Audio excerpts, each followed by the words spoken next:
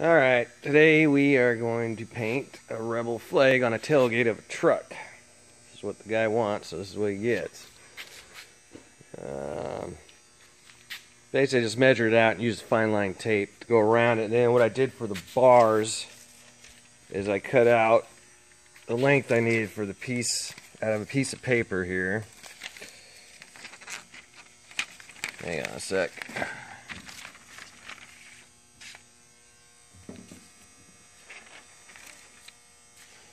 There we go. Okay, right like that. And then I used magnets.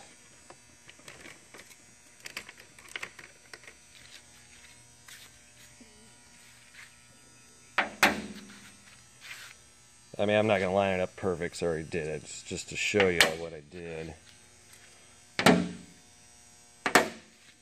Yeah, basically I held magnets, got it right where I wanted it, used the magnets to hold it in place, and then used fine line tape and just ran on each side of it, and then moved that and flipped it over to do this one.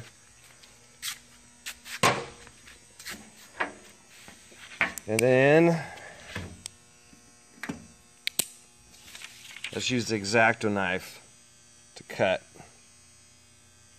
the tape off there so that middle's clear now.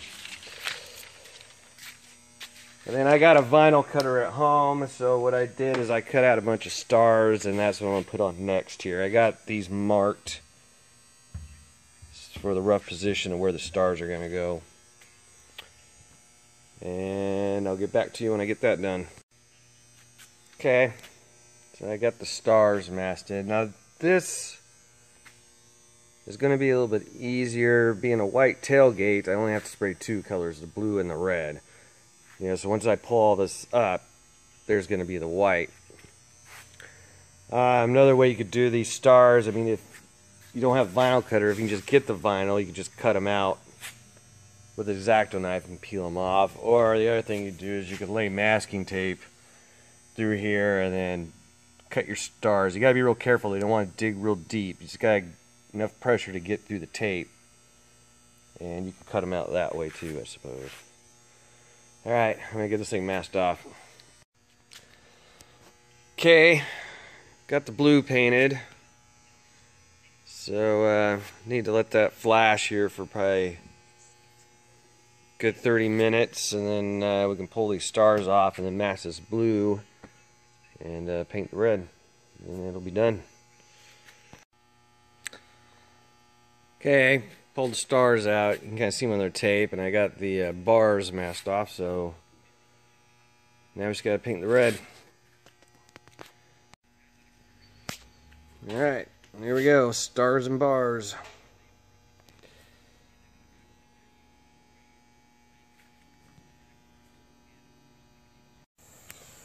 Okay, we start spraying the race car. And here I cut this out on the vinyl cutter. So we got a good solid mask around it, keep the overspray off. And then, you know, I had that on there so I could do the purple. And same thing here, I had this on, however that went, on there. Or I was over here for the white. Then for the windows, I just cut out from printout.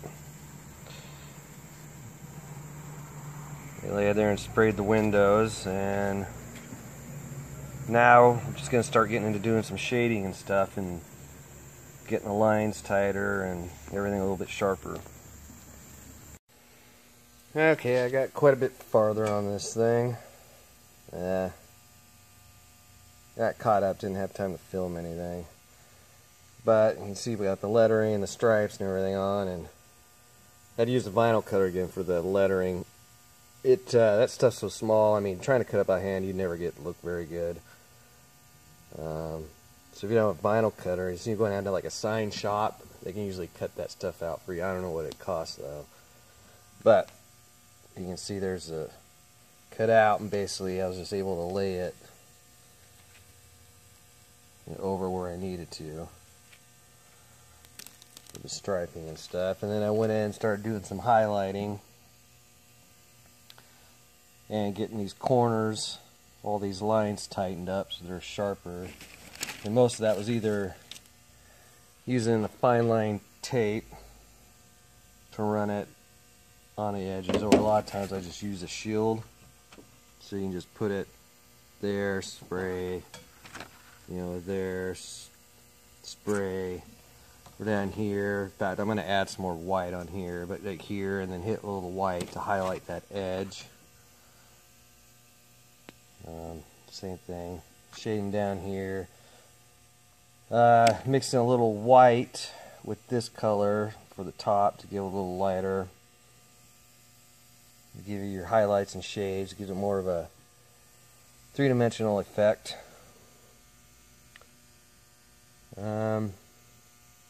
Yeah, so now basically I'm just going to go in and do a little more highlights. I got to do the wheels still. But it's getting pretty close to being done. Alright, here it is done. I got the clear on it.